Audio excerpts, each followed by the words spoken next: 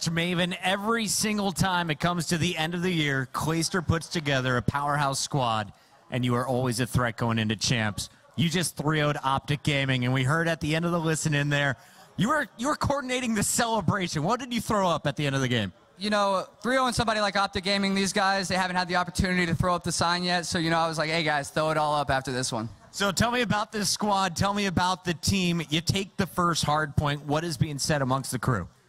We were up by a lot and got really frantic there. It wasn't that we were playing too fast or anything, but we honestly were just losing a lot of gunfights. They really teed up, and I think they had a team kill at the very end that allowed us to get control and win. You know, honestly, the first two maps were really close. Even that last map was really close, but the tenacity on this team, the composure on this team, as shown by in that hardpoint comeback, we came back and won that 6-5 after that kinetic and camo. Just a lot of mistakes on OpTic's part and a lot of clutching up on our part. Did you have a best player from the squad in this series? Who was it? RCD is 100%. The dude's a beast. And tell me about the next step. Looking forward, you're going to be playing the winner of Luminosity versus Envy. You get a chance to sit here, relax in the crowd. You are done for the day. What are you looking forward to about this next matchup?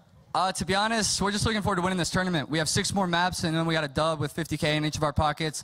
Get some good momentum going into champs. 6 more maps. That's all they need. Let's send it back to the desk with Benson.